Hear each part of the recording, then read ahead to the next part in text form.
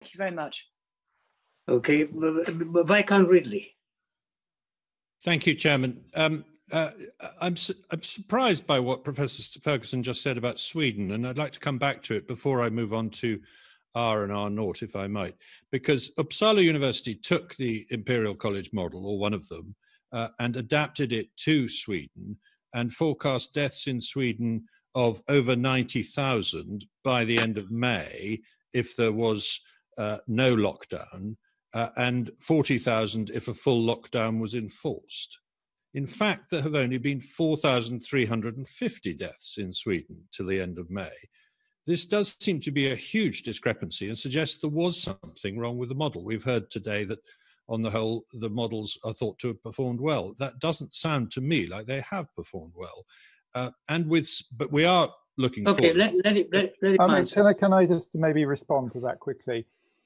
First of all, they did not use our model. They developed a model of their own.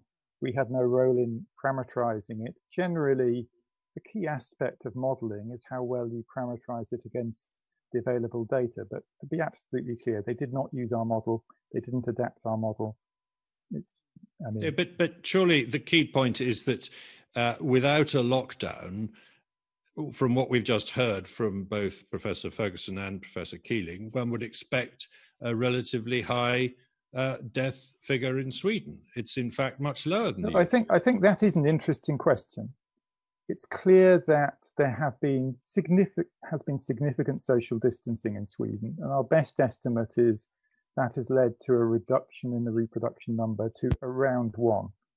It's clear when you look at their mortality, they're not seeing the rate of decline that most European countries are seeing. But nevertheless, it is interesting that adopting a policy which is short of a full lockdown, they've closed secondary schools and universities, and there is a significant amount of social distancing, but it's not a lockdown. And they have got quite a long way to the same effect, albeit there's no evidence of really a rapid decline in mortality there in the same way as other European countries. And so that is something we are looking at very closely. I mean, lockdowns are very crude policies, and what we would like to do is have much more targeted control of transmission going forward, which doesn't have the same economic impacts.